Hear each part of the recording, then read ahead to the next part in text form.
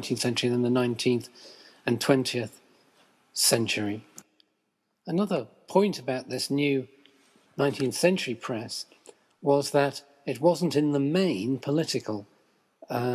Previously, newspapers had been published mainly for purposes of propaganda. During the English Revolution, the courants were printed either by the royalist side in the Civil War, in the English Civil War, or by the parliamentary side to give very, very biased reports of the progress of the Civil War, accounts of battles and so on, and accounts of atrocities on the other side. There was some commercial press after that in the 18th century. But it was still, like Wilkes's paper, The North Briton. These things were really for very often for politics or for spreading religious ideology and so on. The press of the 19th century is a business. These papers are being established locally and nationally. And there was another huge boom in London of what were called class papers, meaning trade papers for each profession. So the brewers would have a daily paper called the Morning Advertiser, for example. I think it's still going. Butchers would have one, bakers, candlestick makers, sort of magazine or weekly trade press. That was all commercial, because if you were, the Morning Advertiser, and you were selling it to people who owned inns, it would all be the economics of that is that you would be selling, beer equipment or whatever in the advertising. So that was very different. The press in the French Revolution and the American Revolution had likewise been not commercial. It made a loss, but it was subsidized by the government or by the revolutionary parties. The Jacobins in the French Revolution had their own press and produced a great many pamphlets. And these things in the French Revolution played a role in the terror, actually, because the whole spy mania and the whole culture of denouncing people as working against the revolution and working for foreign governments trying to overthrow the revolution and therefore ending up in the guillotine. That kind of mass hysteria that we sometimes see even today, in the worst excesses sometimes of the tabloid press, mass panic. That had been a characteristic of the press in the French Revolution. Okay, I'm turning to my notes now for details on the demographics of England during this time. Between 1750 and 1800, the population had crept up from about 8 million to 10 million in round numbers. But in the 50-year period, the same length of time, between 1800 and 1850, the population doubled from roughly 10 million to 20 million. Then it doubled again between 1850 and 1900, so that in round numbers it was round about 40 million by 1900. The age structure was changing, population was getting younger, so that by 1821, almost half the whole population of England was under 19 years of age. Now, whereas the population of England as a whole was growing rapidly, the population of its cities was growing even faster, because this was a time, and we've discussed this in connection with the work of Cobbett, rural rides and so on, corn laws and that whole business of the destruction of English agriculture following the Napoleonic Wars. So that in 1811, almost 40% of the population, 2 in every 5 people, worked in agriculture. By 1901, that had dropped to less than 10%.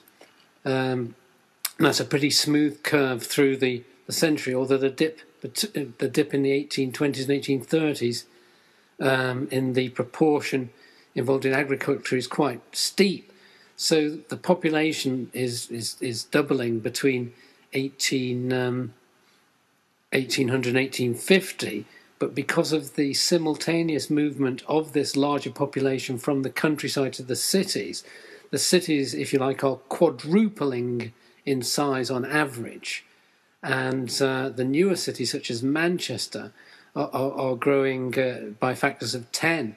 And so you get this huge concentration of this young, growing English population, which is becoming increasingly urban. Now, that's very important for newspapers because it's rather difficult to distribute a newspaper around the countryside. But if you've got London with millions of people in it, suddenly you've got a ready market. Also, urban people are much more hungry for news in all kinds of ways. I mean, things in the countryside have a very slow rhythm to them. They have the harvest and all that sort of thing. But the cities are always, particularly the early Victorian cities, of course, they're always full of disasters and explosions and train crashes and crime and all the rest of it, all the things that news is about. So the population doubles, the city density quadruples, and the kind of hunger for news goes up by a massive factor on top of that as well. So that's the underlying demographics. Now, many of the people in the cities are desperately poor, and some of them are also still illiterate. But when you look at the data there, the picture is more complicated. There's pretty widespread illiteracy in the first half of the 19th century. Literacy might have even gone up as a proportion of the population over the preceding century. Historians of the early 20th century tended to overestimate illiteracy. They used to think fewer people could read in the past than actually was the case. In the 17th and 18th century, literacy was pretty high because of the church, that in order to read the Bible, you had to read, and so the churches were very active in teaching people to read.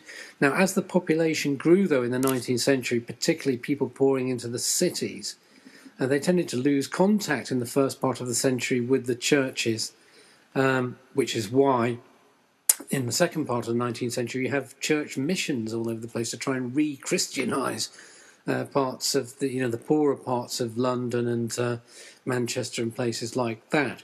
So illiteracy probably increased in the first couple of decades of the 19th century as attempts to teach children to read were outstripped by the raw growth of the population.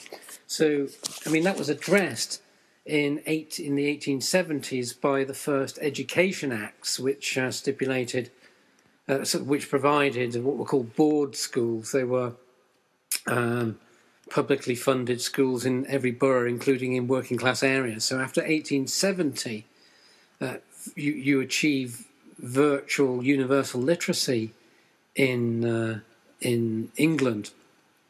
So when those people, we're now talking right at the other end of the end of the 19th century, the dawn of the 20th century, really, that children who went to the board schools in the 1870s joined the adult population in their 20s just in the 1890s, if you just do the arithmetic there.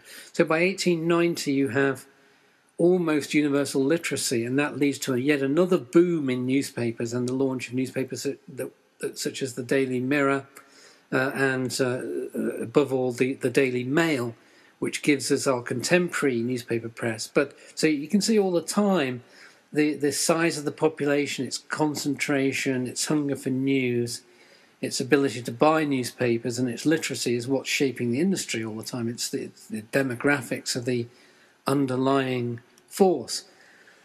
But in 1840, which I've got data for here,